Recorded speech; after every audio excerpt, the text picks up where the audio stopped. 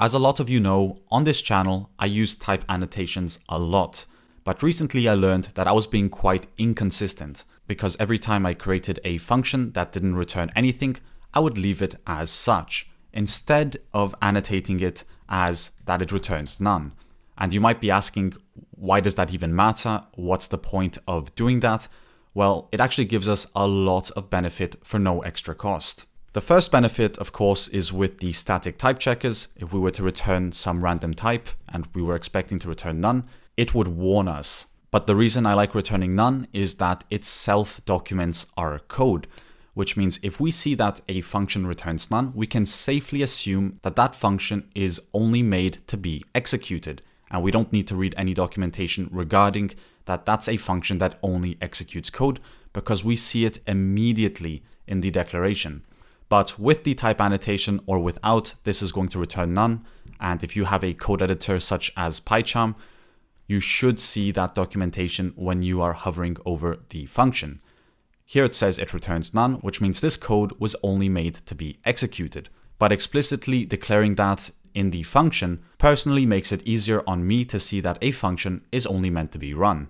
But I actually have a better example where returning none makes it easier on the developer to understand that code is only being executed and not returning anything. So I'm going to get rid of this send email example and I'm going to insert some numbers. Now let's try to sort these numbers, and we're going to be using two inbuilt methods.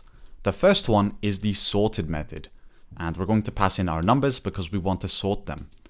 And the second method is the numbers.sort method. And if you've been using Python for quite a while, you'll understand immediately what does what, but just by looking at them, it's not that obvious that there is a difference, because the first one returns a sorted list, while the second one performs an in-place operation. And one quick way to understand this is to hover over the functions and to look at the documentation. So for sorted, we get a sorted list back, while if we were to hover over sort, this one returns none. And just by reading that annotation, we can immediately understand that there's no point in assigning the sort function. And we didn't even have to read any of this documentation.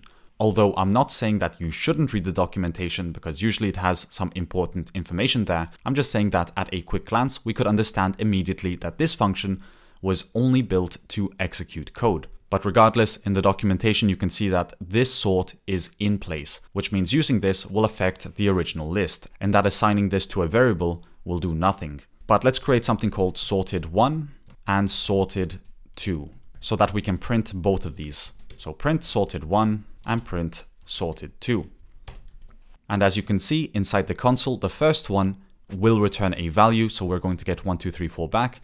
And the second one didn't return anything. So of course, we're going to get none back. So to quickly summarize this video, I've decided to start returning none in all my functions that don't return anything because it makes it extremely explicit that that function is only made to be run, and that I shouldn't waste my time with trying to assign it to a variable, because not all functions are going to have names that are straightforward, such as sorted and sort. If it's your first time programming in Python, or if you're coming from a different language, good luck trying to understand that only one of these returns a sorted list and that the other one performs an in-place operation.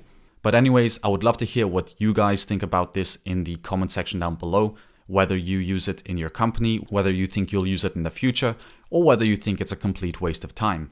But otherwise, with all that being said, as always, thanks for watching and I'll see you in the next video.